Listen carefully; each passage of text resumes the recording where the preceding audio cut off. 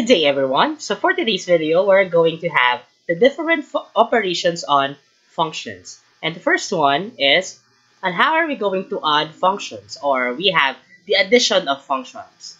Now, in adding functions, it is a requirement for us to have, of course, two functions that may be f and g.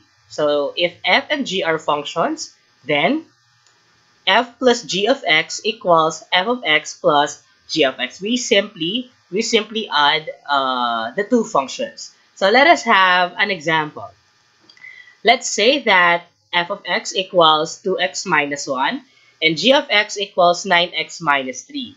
We are to find for f plus g of x. So based on our definition, ang gagawin natin is for us to just combine the two functions, and that is f plus, or f of x plus g of x.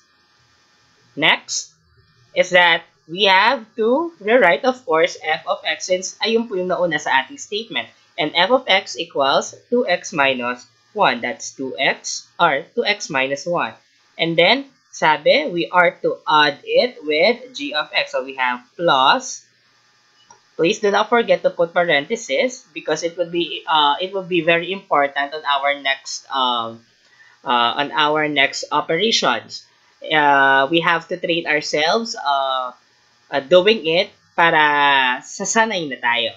Okay, so plus g of x, which is 9x minus 3. So we have 9x minus 3. And then afterwards, we're going to eliminate or omit the parentheses since wala naman siyang mababago. So we have 2x minus 1 plus 9x minus 3. And then after this, we are to combine like terms.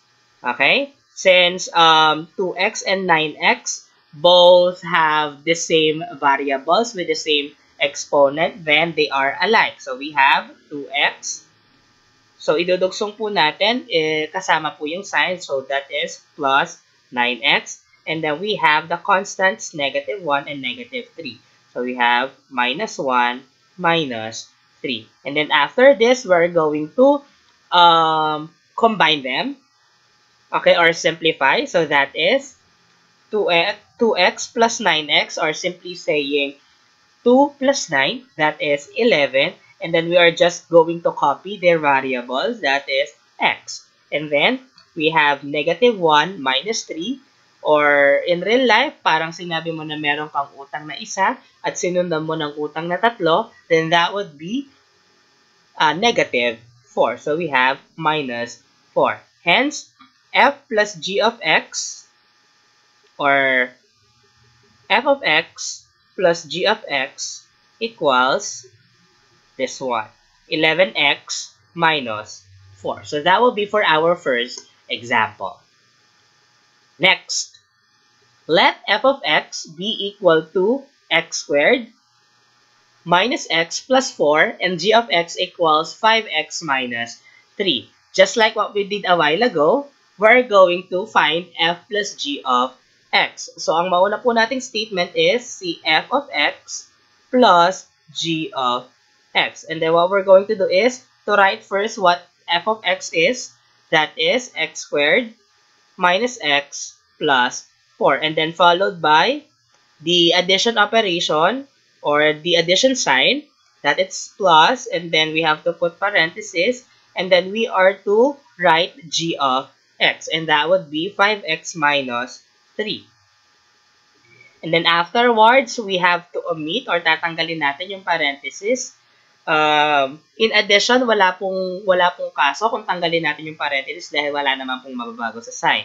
And that would become x squared minus x plus 4 plus 5x minus 3.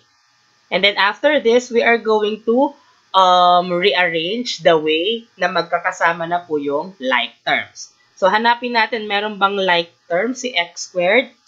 Or are there terms na meron ding x squared na term? So, kung wala, then we'll leave x squared as it is. And then followed by x term. We have negative x at saka si positive 5x. They are alike because they have the same variable. So, that is negative x plus 5x. And then afterwards, we have the constants positive 4 and negative 3. And then after this, we are now to simplify. Since wala pong kapareho si x squared, then we leave x squared. That is x squared. And then negative x plus 5x, that is simply saying negative 1. Okay, meron ditong 1 yan. Negative 1 plus 5x, so that would become positive 4x. And then, we simplify positive 4 minus 3, that is positive 1. Hence, f plus g of x is equal to x squared plus 4x plus 1. So that's how we add these two functions. I hope this is clear before we proceed with our last example. Let's say, for example, we have f of x equals 3x squared minus 7x plus 4, and g of x equals 2x squared plus 5x minus 8. What we are going to do is to do the same or to apply what we have applied a while ago. And that would become, sabi dito, we are to find for f plus g of x. So we have f of x plus g of x. Since nauna sa statement si f of x. Then we write f of x, that would be 3x squared minus 7x plus 4. Followed by the addition sign. And then we write g of x inside the parenthesis. That is 2x squared plus 5x minus 8. And then after this, we omit the parenthesis. That would become 3x squared minus 7x plus 4 plus 2x squared plus 5x minus 8. Okay? And then after this, we are now to rearrange it in a way na magkakasama po yung like terms. Okay? So, si 3x squared, meron bang term na meron ding x squared na variable? Okay, very good. That would be positive 2x squared. So, meaning they are alike. So, pag sunurin natin siya, that is 3x squared plus 2x squared. And then after that, we proceed with the x term. That is negative 7x at ang kalike term niya would be positive 5x. So, that is negative 7x plus 5x. And then we proceed with the constants. That is positive 4 and negative 8. And then after this, we simplify. 3x squared plus 2x squared, that is simply saying 3 plus 2, that would become 5. And then we copy their variable, that is x squared. Okay? And then we have negative 7x plus 5x. That is simply saying negative 7 plus 5. That is negative 2. And then we copy the variable x.